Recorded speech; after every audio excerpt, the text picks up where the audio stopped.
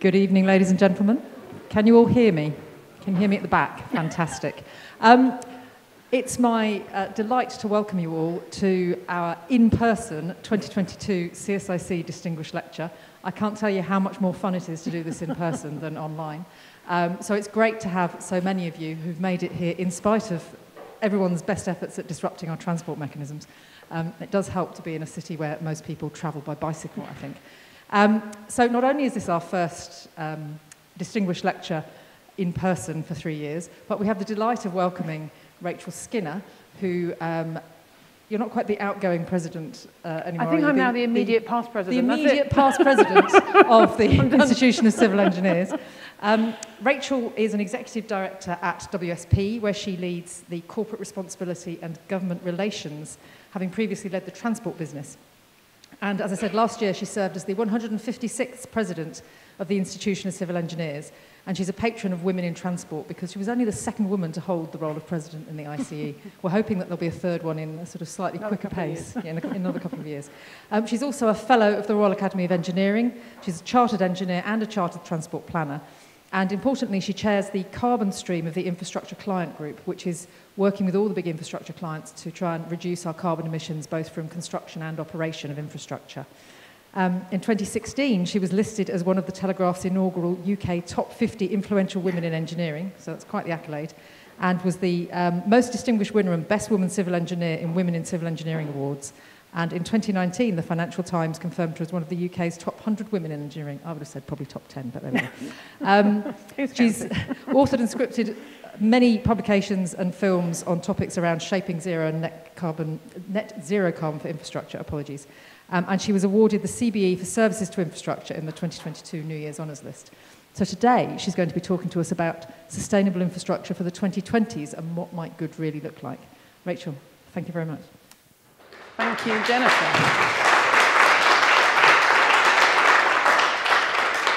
Fantastic. I feel like after that introduction, I can sort of sit down and just go home. There we go.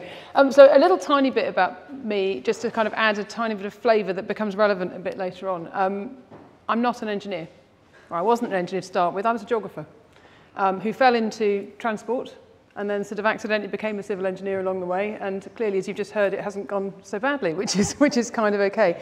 But actually, it is really relevant just in even setting off in terms of talking about sustainable infrastructure to understand that tiny bit of my context, because the topic of sustainability is a thing that I remember learning about when I was at university, not doing civil engineering, which is quite interesting, because of course at the time all the people doing engineering courses weren't learning about sustainability. But there we go. So what I want to do today is speak in hopefully fairly plain English and set out a very practical view. I'm very conscious I'm definitely not an academic. But as Jennifer said, if we wanted an academic, we wouldn't have invited you. So that's okay. So I think we're all clear on that one. What I want to kind of set out in terms of a proposition, in terms of what really good sustainable infrastructure might actually really look like for this decade and of course beyond. I want to kind of just take a bit of a common sense approach, a bit of an intuitive approach, and at times perhaps quite an opinionated approach, and I'm sort of hoping to provoke a little bit of a reaction from time to time, because if I go too far, you can sort of tell me that's what I've managed to do.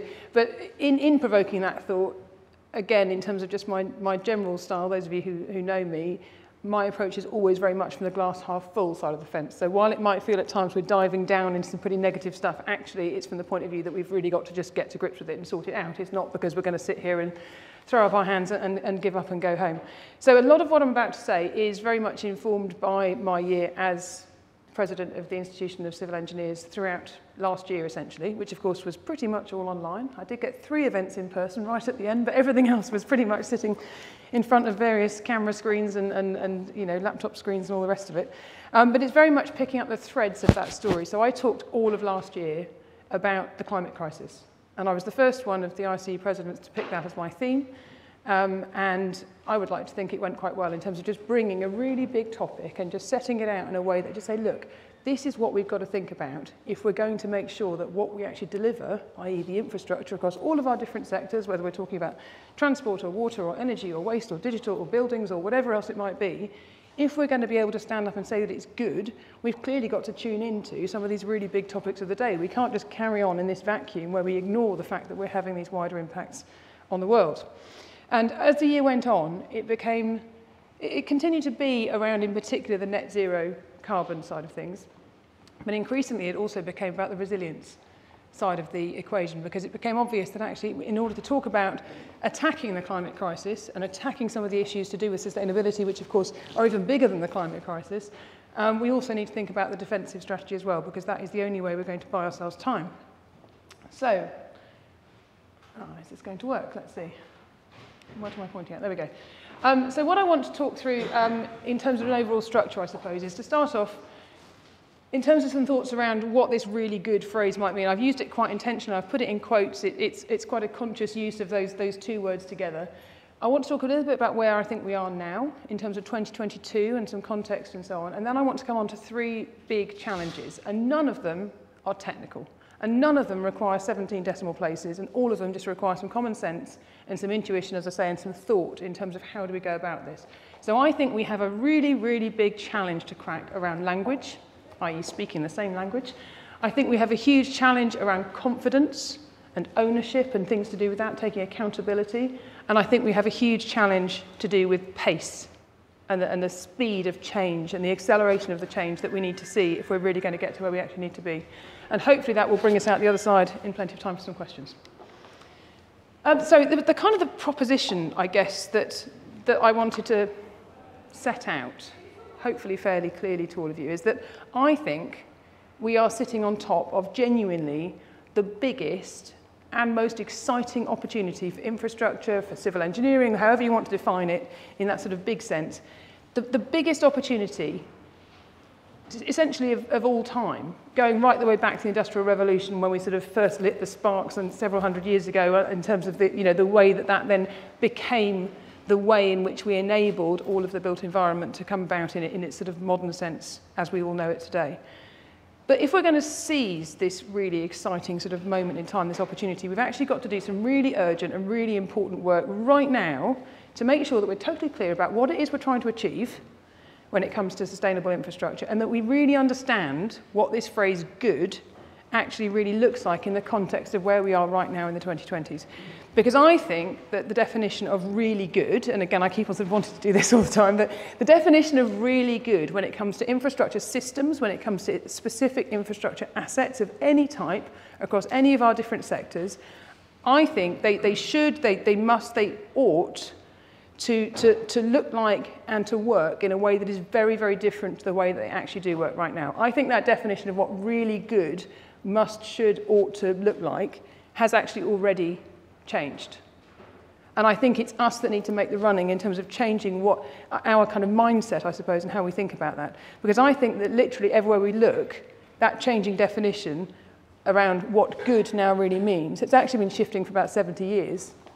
And we've been somewhat blind to it, if I'm perfectly honest. And I think now, if we don't hurry up and sort of catch up to it and take that ownership of it, we are going to find ourselves in a place where actually our relevance in the world, our visibility in the world, which is stuff that we often find as a struggle in any case, might well go backwards instead of forwards. So if the definition of really good has already shifted and has been shifting for decades, then logic kind of suggests that the definition of really not good, or not good enough, has also shifted. And I would say that there's absolutely definitely a need for this clarity and for this definition right now in terms of where we all sit. And so the reason, I suppose, for really thinking about it in an overall sense right now is because of the context of where we find ourselves right now. And it'll be no surprise to see some of the images appearing on the slide here and indeed another slide in just a minute as well in terms of the context of where we actually are right now, why right now there is so much change going on, why this definition of really good in terms of infrastructure really does matter. So we've become really used to talking about the fact that we live in a really uncertain world. We quite like talking about this, how complicated everything is, and this state of flux, and the fact there's all this stuff that we don't really understand coming, and that in itself is, it's good. I mean, it is just the way of life right now in terms of these complex systems and the complex built environment that we live within, and of course also the changes that we're kicking off all around us in terms of our climate systems and so on. So we know we live in a world of flux. We know we live in a world with COVID now. We know we live in a world with new conflict. And around here, speaking locally, of course, we're living in a world with Brexit. And we're living in a world now where not just us, but beyond us as well, we're learning to live again with inflation and all sorts of other big themes and topics, which are things that aren't aren't very familiar to us. But absolutely, this state of uncertainty is all the way through. We're living in an increasingly digital world where the physical assets that we're used to getting out there in the world are becoming increasingly smart and are increasingly digital, and that blurring of the lines between the two is absolutely carrying on as we go. But I think most importantly, from my point of view, and this is no real surprise in terms of where I'm likely to be going with this, most importantly, in terms of where we are today, we live in a world where this climate crisis is suddenly, at last, finally, becoming a real thing that we recognise we actually have to deal with.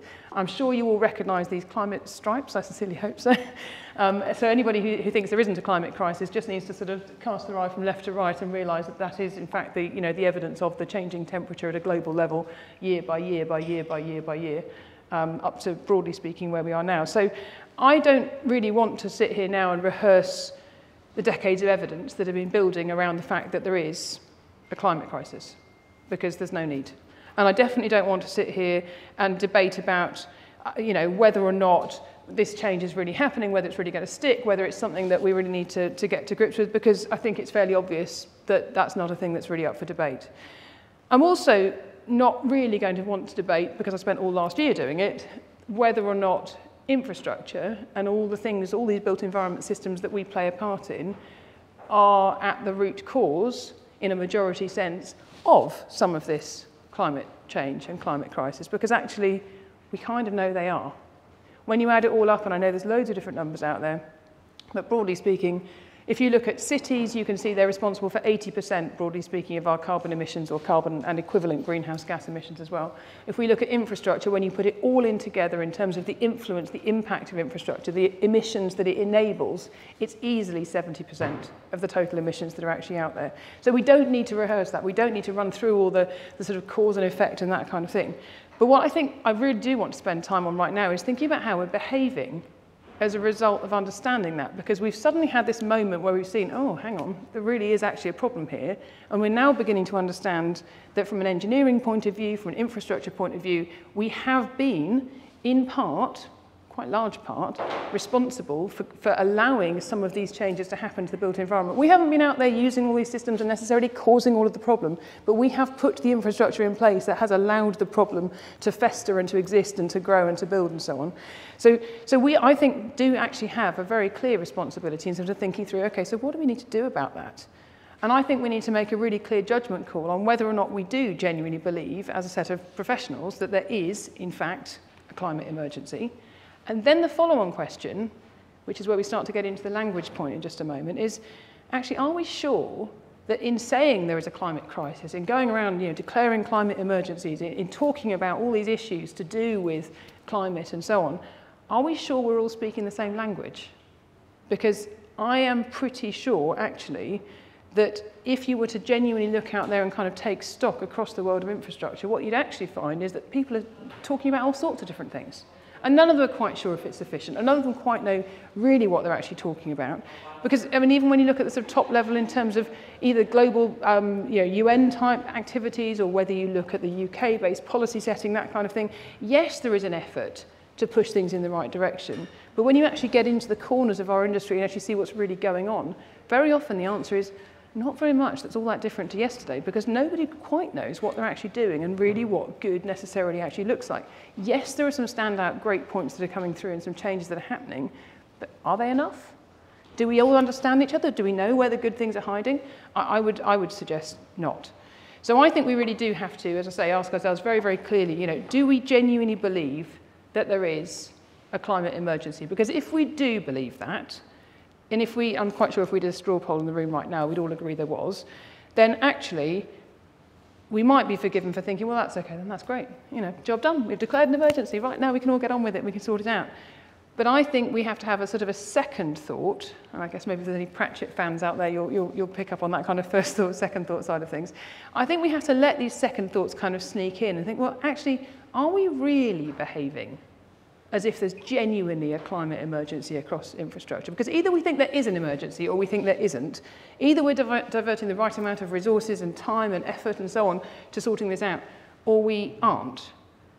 Because, frankly, if it is genuine emergency, we can't stop until it's actually resolved, can we? So I suppose then we get a set of questions around, well, did we do everything we could yesterday, today, this morning, this afternoon? Did we do everything we could to really act in a way that genuinely embeds that emergency type thinking into what we actually have been doing? So is there a way we could have made different decisions that took better account of this? Is there a way we could have encouraged our teams to think more positively about new creative solutions that really might have taken us further forward? Are we sure we've got the right climate facts, the right data, the right language at our fingertips to be able to inspire others to think about this more clearly? Could we do more to plan or design for lower carbon outcomes, lower climate impacts, that kind of thing? Could we create things differently? Have we actually thought about not building things at all? Now, I'm guessing in a room like this one, actually, we probably have got some people who have been thinking about some of those things, and that's fantastic. But I can tell you with absolute certainty, out there in the wider industry, that is not actually what is going on.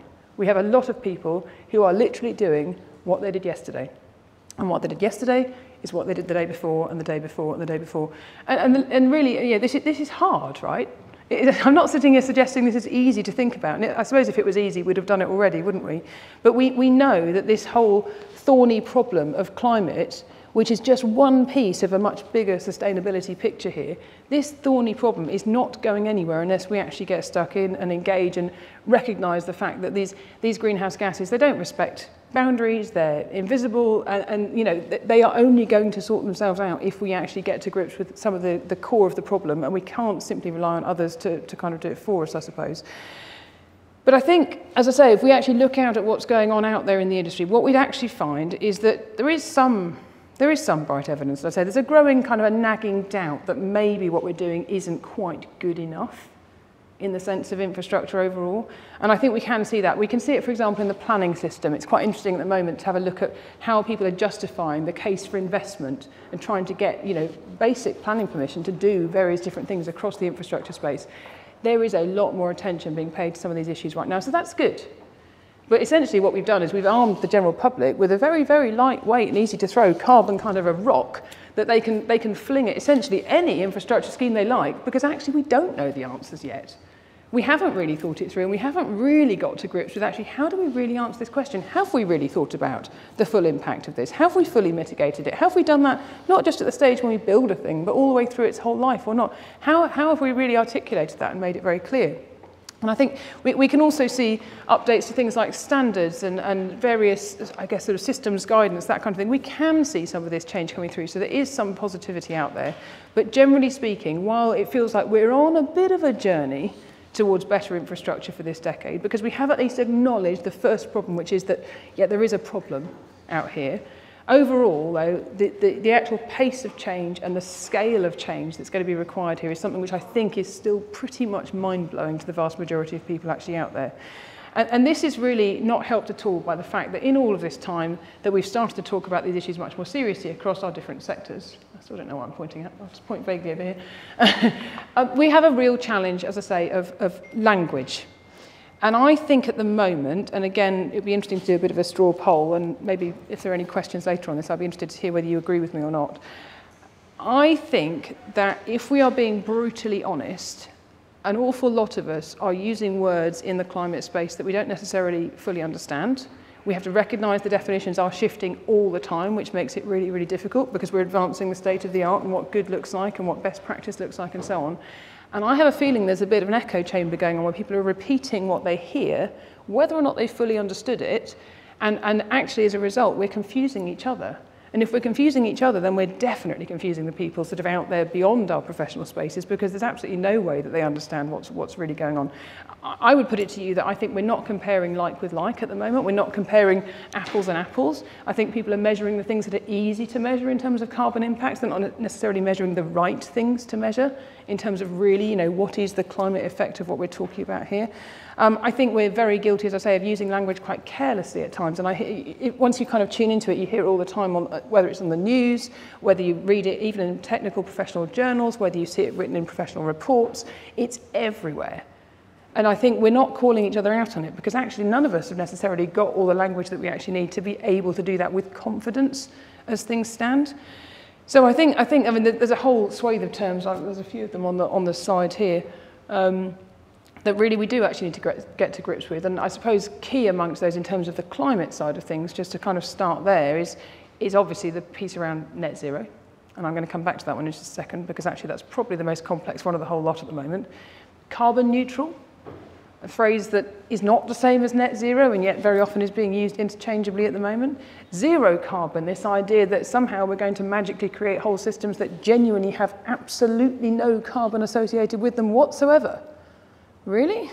Are we sure? Or is it just about where we've drawn the boundary to conveniently, put the zero bit in there and we've conveniently ignored the rest of it?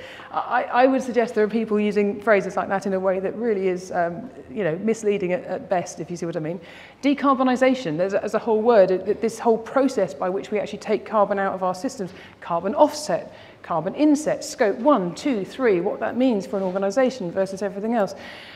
Direct carbon removal versus other topics like carbon avoidance. We're using these words interchangeably, but they are absolutely not the same thing. And by using them interchangeably, we're sort of almost dumbing it down, but equally we're almost afraid to unpack the detail, I think, as well. And we get into pieces around climate mitigation versus climate adaptation. And again, people are confused. They don't know the difference. They haven't bothered to Google it. It's really what it comes down to. People are still not quite sure that the mitigation piece is all about our attack strategy on carbon. It's all about the pieces towards net zero. It's all about the decarbonisation. It's all about the offset piece. All those words I've just been using. And then you get to the adaptation side of life, which is the defensive strategy. It's all about the resilience. It's about the bounce back ability of all these systems to the changes that we know are coming. Unless we can actually speak in those terms and be clear about what the differences are between all of them, I think the chances of ending up in the right place in terms of actually analysing the right thing and trying to answer the right question and so on, well, we'd be very fortunate, let's put it that way, to find ourselves in exactly the right place here. And I think coming back to net zero specifically for just a moment, I was looking up the other day, and at the last count, I think there's more than 80 published definitions of what net zero is out there now. And some of them are very old, right, and massively out of date, so you wouldn't probably pick them up as your sort of choice of definition. But it is completely ridiculous that there are that many definitions out there, because of course it's confusing. How on earth are people supposed to know where to look and what the right answer actually is? And I think for the purposes of today and sort of thinking it through in terms of what really, really good looks like, there are two key parts of the net zero definition that really matter. There's net zero for the world, and there's net zero for, say, a country or something like that, where genuinely you are seeking a state of balance where you understand what the total emissions are and you're trying to get that state of balance in a sense where you can actually sustain that in a consciously, sort of sustainable way for the years ahead. That is the big picture of why we're all aiming when we talk about net zero for the whole world. But that is absolutely not the same thing at all as net zero, for example, for an organisation. So for a private sector organisation, so for example, for a consultancy like the company I work for, or for the contractors out there, or for indeed any other type of private sector organisation in particular. Because the definition there just does not even apply, because the scale of reduction we've got to get to in terms of these current emissions before we go anywhere near offsetting any residual impact is massive. The SBTI, the Science Based Targets Initiative, is basically giving guidance at the moment and is only validating people's approaches towards net zero at a corporate level if they can demonstrate how they plan to take 90% of the emissions out of their whole value chain. That's before they get anywhere near offsetting any residual amount, because the amount of actual emissions out there right now in a corporate sense is just utterly wasteful, frankly.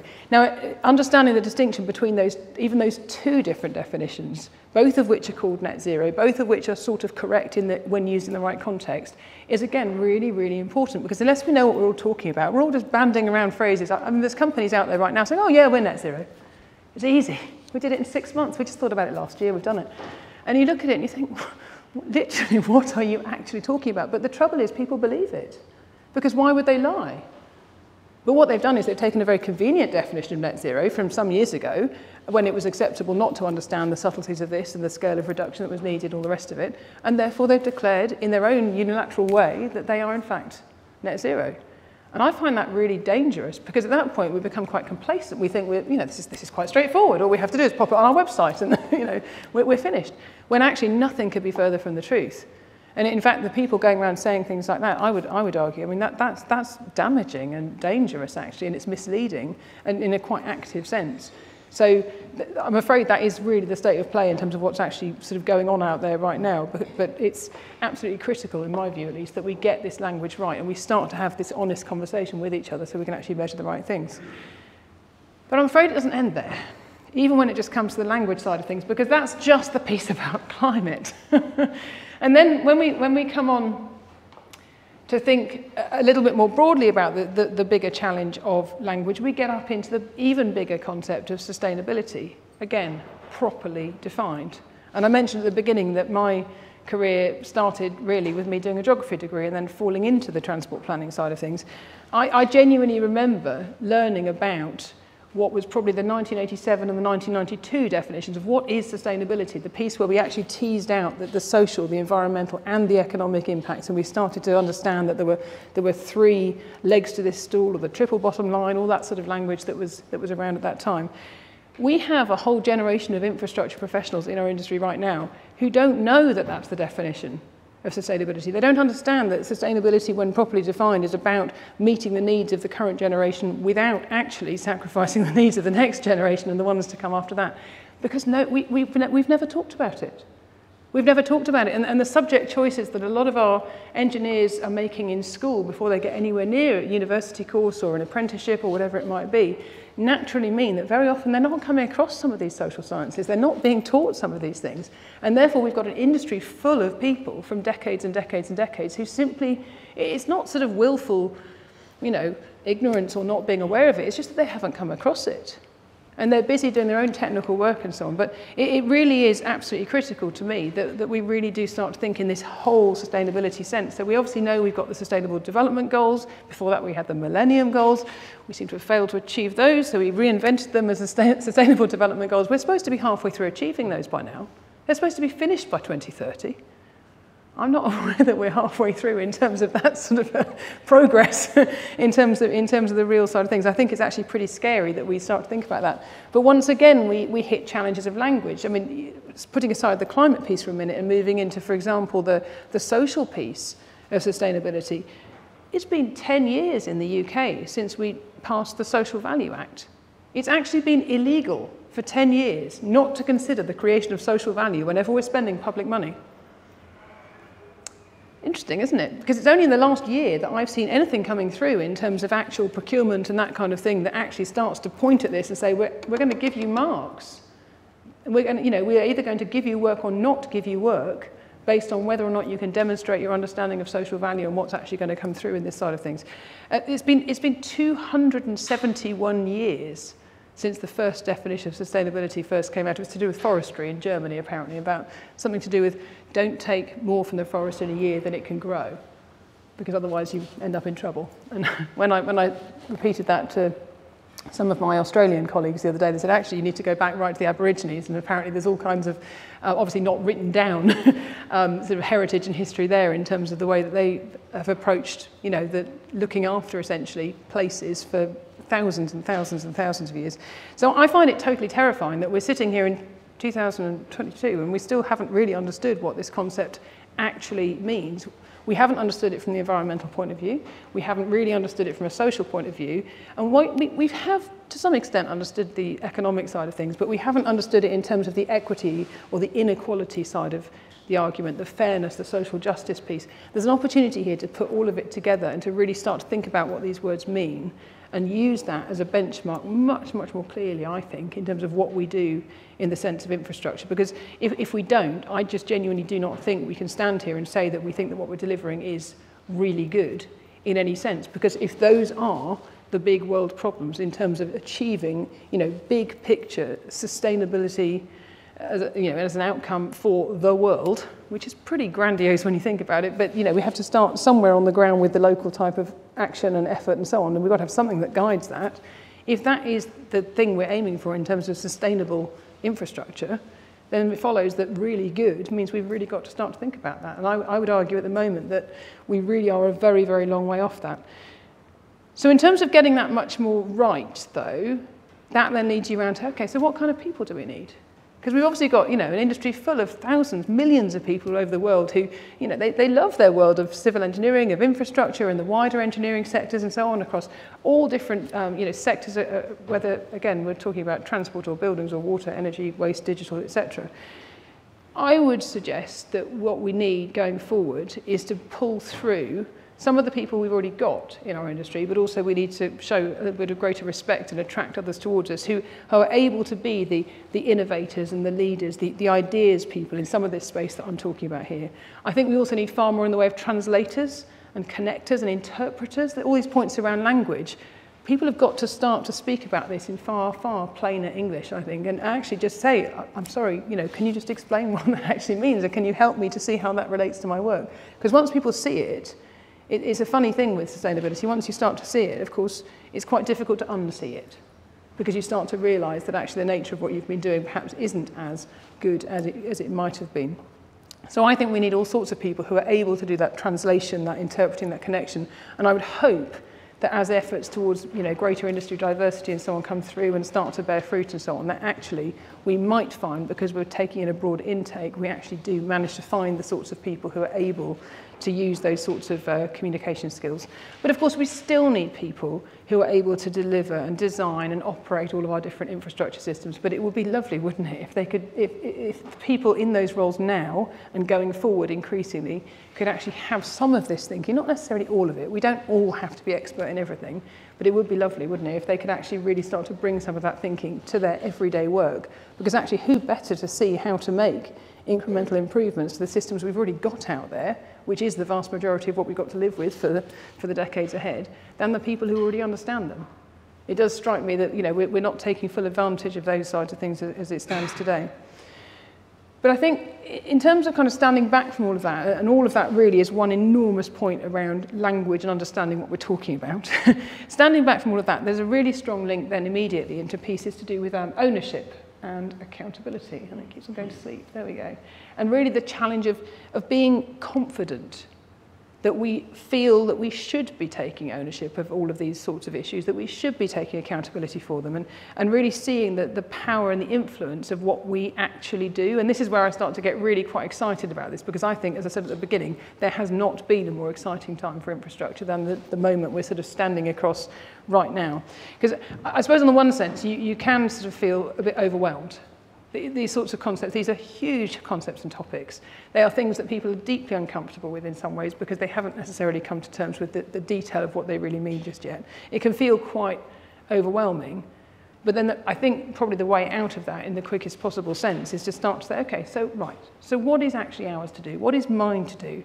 What is it that only I or people like me can actually do to really make a bit of a difference here? And where can I bring the most value?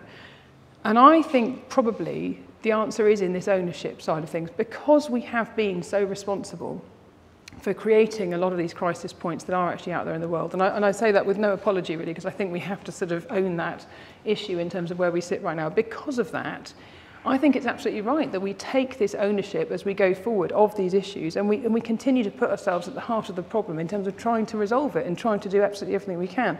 Because I think if we choose not to take that ownership, then we've only really got ourselves to blame when others step in and start to resolve things for us, or when others start to, look at us and think, well, what is it you do? I don't understand. How can you sit here and not respond to these big points out there? And I think maybe there's a generational point in all of this, which becomes quite interesting, actually. I was involved in some work, WSP side recently, where we realised that we've actually got 5 generations of people in the workforce at the moment, and a lot of the big consultancies and contractors, and indeed, I suppose, universities like this one would find the same if they start to look out across their whole cohorts right now. So we've got everything from people who are near retirement in sort of the boomers 1 and 2 type generations. We've got Generation X, we've got millennials, we've got Generation Z or Z, or depending on where you are in the world. And of course, it's only going to be 5 years before Generation Alpha join in. Apparently we've gone around the alphabet again, and we're going to come up the alphabet one more time. So that in another 5 years, those people are, I think, roughly speaking, about 10 now. Or 11, they're coming up to secondary school. So another 5 years, some of them will be coming into the junior end of the workforce. So we've currently got 5 generations. We're about to have 6. And it just strikes me in terms of actually this ownership piece and this confidence piece, that if we start at the more senior end of our industry, what we've got sitting essentially in that sort of older cohort, if I'm allowed to call it that, we've got a lot of people who've spent many, many decades building really, really successful careers and loving the fact they've been involved with the creation and the improvement of infrastructure systems. And I guess the sting in the tail for people who are finding themselves in that position right now is that now we've got all this understanding of these issues, for example, to do with the climate crisis, to do with this bigger sustainability picture. It's actually a really difficult place to sort of put down a career, because you think, well, hang on a minute, I'm just realising that actually I maybe should have been taking some responsibility for this, some ownership of it. And now it's almost as if, you know, the clock is ticking and my opportunity to do that perhaps has gone. It's quite interesting, I'm always starting to pick up in some cases almost a sense of guilt, perhaps, in places. It's fascinating. My first boss retired last month, a couple of months ago, and they presented him with a book of all the fantastic infrastructure transport projects that he'd been involved with over the years. He opened it and he said, oh, I just felt awful. It's just a book of carbon. What have I done? And he's finding it really difficult even just to open it and look at it, even though he's really proud of the projects that, you know, he's delivered over all those years. He's finding it really difficult. Now, in his case, his response is, he's down in Devon, he's bought himself some land and he's genuinely planting a forest, which I think is pretty impressive, actually. So his plan is to put right some of that carbon-related harm that he's caused. But coming back more generally, I suppose, to the people who find themselves at that senior level of their careers now in very, very influential positions in many, many cases. My argument is, in terms of taking that ownership, in terms of being confident that we are in need of this change, actually there's a whole lot of work that could be done by people who are already in those senior roles, even if they won't necessarily still be the same people in those roles in, say, 10 years' time, 15 years' time, whatever, to actually see these things through. Just actually getting started on that change is so important. And in the middle of our industry, we've then got a whole load of people, thousands of them, probably millions of us if you look all around the world. I suppose people like me who they're halfway through their careers and they look back and they see the way things have been done and they look forward and they say, well, I want to be part of something that feels really good for the future. And yet this lack of definition, this lack of clarity, this lack of a common language is really, really holding that back. It's very, very difficult to quite see, you know, what is mine to do? What can I actually do? And of course, some of these people are going to find themselves in increasingly senior roles as time goes on, and they will have the potential, if they don't already, to really, you know, generate significant influence and change as they go through.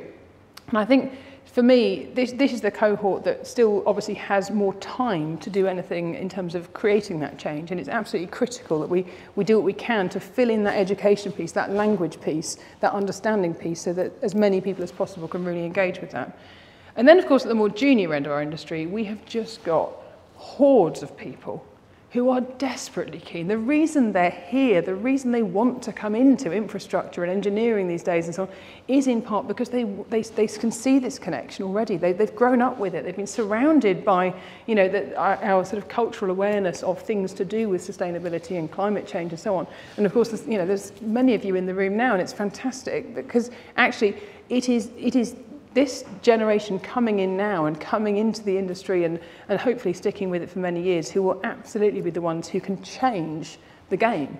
Because there is loads of time, there's decades of time to really be confident and to take that ownership and say, no, you know what? We're not going to do it this way anymore. We're going to be brave. And this is where people will need support up through these different generations and so on. And I think overall that a couple of really key things that we could start to do differently is things like, for example, as and when we come forward with an infrastructure solution to something or a new system solution to something, it could be anything, couldn't it? I feel that as this group of generations, as this industry as a whole, we need to be a bit braver, maybe taking some of these options off the table. So I'm not even going to offer this option here. I know it's how we would have done it yesterday, but we're not even going to offer that as an option. We're just going to discount it right now and put it down, and we're actually going to come up with 3 or 4 other options to consider that do fit with this new way of thinking.